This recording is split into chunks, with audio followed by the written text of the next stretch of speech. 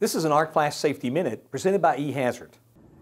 Hi, I'm Hugh Hoagland from ArcWear and eHazard, and this is another Arc Flash Minute. Unfortunately, because of the crisis right now, I'm filming from my home.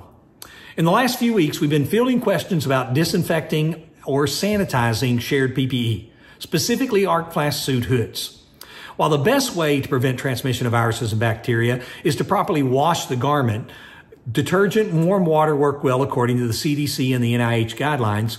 This was posted in an eHazard blog article last week, but shared Arc Flash PPE hoods could still be a problem. Hoods and shields can't be laundered in a washing machine, and some hoods are kind of difficult to put back together once you've taken them apart for proper cleaning. Even if you don't share PPE, you need to clean and disinfect and sanitize this frequently. Now, many people have asked about using wipes or bleach solution or alcohol-based disinfecting sprays like Lysol to sanitize their PPE.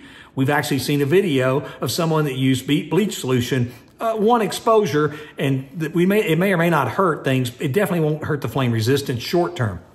But we have tested a fabric with Lysol spray, and we're sharing our preliminary results, and we think that'll help. According to the Lysol website, to kill viruses, the porous surface must be sprayed for 2 to 3 seconds and remain wet for 3 minutes and allowed to air dry.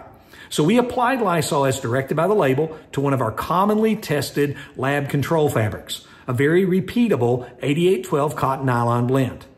And we also then had performed vertical flame tests using ASTM D6413. Now that's a standard that just is a small flame, but if something's going to catch on fire and keep burning, it exposes it very well. These tests were performed as directed by the standard, except that we left the chamber door open so that we'd be able to clearly videotape it. So now here you'll see on the left a fabric that was sprayed with Lysol and allowed to dry prior to exposing it to the flame.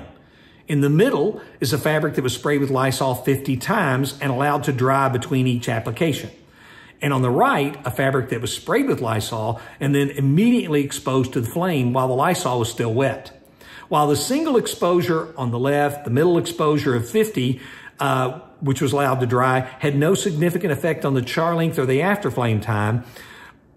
Afterflame's when you take the flame away and it keeps burning. The immediate exposure on that alcohol-based disinfecting spray that was not allowed to dry showed quite a bit of extent of afterflaming. This increased afterflame could potentially be breathed in by a worker inside an Arc Flash hood if there was an Arc Flash. So if you're going to use these alcohol-based disinfecting sprays, make sure you follow the sprays and directions, and it's important to let them dry completely before you start work. Now, this method may work for disinfecting shared suits from viruses, as claimed by the manufacturers, but check the spray on a small area of a face shield to assure that it doesn't mar the visibility of the face shield or affect its anti-fog. ArcWear can't guarantee this method for the long run, but we wanted to share it as part of our commitment to protect workers from Arc Flash and COVID-19. Please note this project was self-funded by our test lab, ArcWear, as a public service.